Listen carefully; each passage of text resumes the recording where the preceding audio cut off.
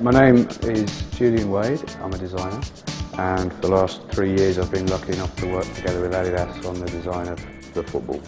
The World Cup. Technically it's the most advanced football ever made. It's almost like a Formula 1 car of football design. We wanted it to actually mean something as well. You have 11 different tribes, you have 11 different languages. The mantra down there is diversity and unity. We took that as an inspiration for our design. The design inspiration behind this is 11. Obviously there are 11 football players in a team, and there are 11 official languages. So on the ball there are 11 lines with 11 colours, and each one represents a language of South Africa, united as one country, and 11 players together as one team. Pour tout joueur africain, je pense que c'est un honneur de participer à la Coupe du Monde en Afrique. Et je pense qu'avec une balle aux couleurs africaines, tous les grands pays africains seront là. On va faire une grande Coupe du Monde.